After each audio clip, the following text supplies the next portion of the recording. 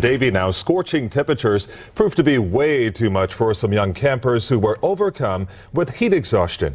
Local 10's JC Birch is there live now. And JC, how many young people are we talking about here?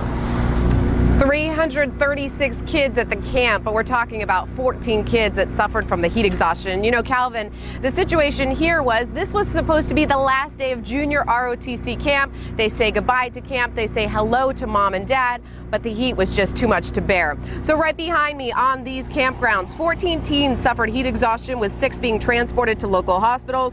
All succumbed to the dehydration, but thankfully they are all going to be okay. Now they're being released to their parents at the hospital, and the chaperones first noticed something was wrong when the teens began to feel faint and dizzy. Those who were suffering from dehydration were told to sit down, drink plenty of water, and medics were called out here to the camp. We've been out here now since last Sunday. We're breaking up camp today, so the youngsters get pretty anxious to get all their bags together and move around. It was extremely hot. Obviously they weren't drinking enough water, and we started seeing the heat injuries.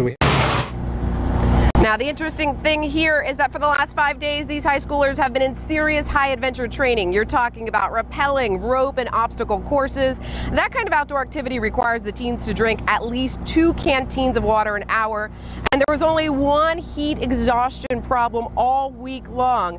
But since today was the day to pack your bags, clean out the tents, get ready to go home, what I'm told is that all those teenagers, these were freshmen, sophomore, and juniors, ages 14 to 17, they were so excited to leave that they weren't focusing on drinking that water. So there was the problem. When they're active, they're thinking about the water. When it's time to go home, they forgot about it, and that led to the problems. But thankfully, Calvin and Lori, everybody's going to be okay. That is great news out there. What rough kids they are. All right, JC Birch live in Davie. Rough and tough.